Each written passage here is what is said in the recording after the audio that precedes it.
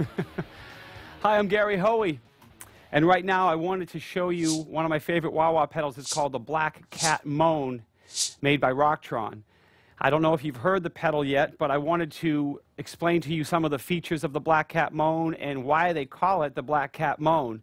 Right out of the gate, if you look at the foot pedal, it looks like a typical wah-wah pedal. But there are some controls on each side of it. There's some on this side and there's some on the other side. And I want to start off just showing you the basic pedal you can run without using any of the Black Cat functions. You can use it as a classic wah-wah pedal.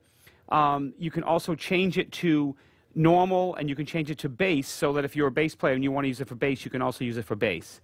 But running down the controls on this side, there's a knob it's called moan, and when you adjust the level of this, you can basically add more of the moan, or you can add less of the moan, okay?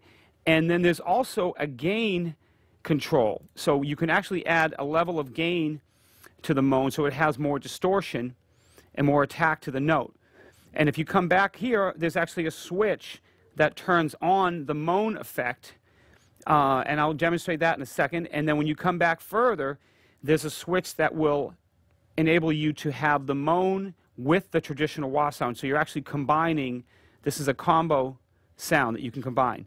So if you listen to the pedal without the moan, you can hear it sounds like a traditional.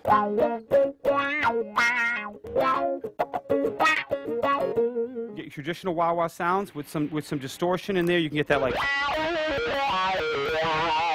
your typical wah-wah effects.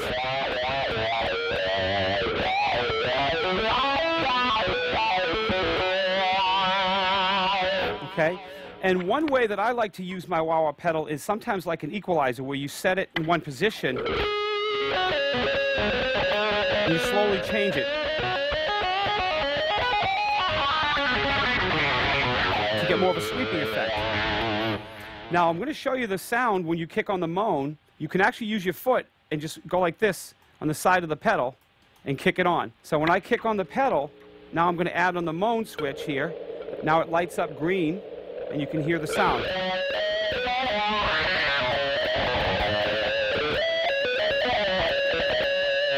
So it's adding a whole lot of attack to the sound as well. If I shut it off, hear how much quieter it gets. You kick on the moan, it's definitely more intense. Okay, now we can add on the combo. Again, you can do it with your foot if you need to. Now the light's going to turn red. Now we kick it on.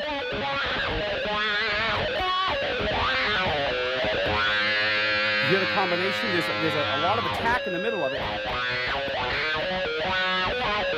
From the straight wah-wah, and there's also the moan. So cut that off. Cut off the moan. Now you're back to the straight wah.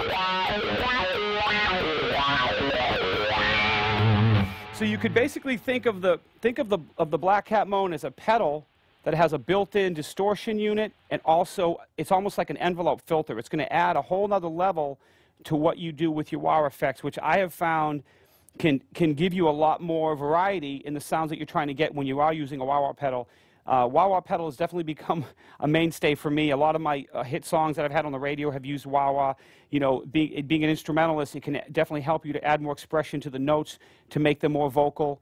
If you haven't tried the Black Cat Moan, you definitely need to get out to a Rocktron dealer. I'm sure you're going to have some great fun with it, and maybe you can make it moan like nobody else can. Good luck.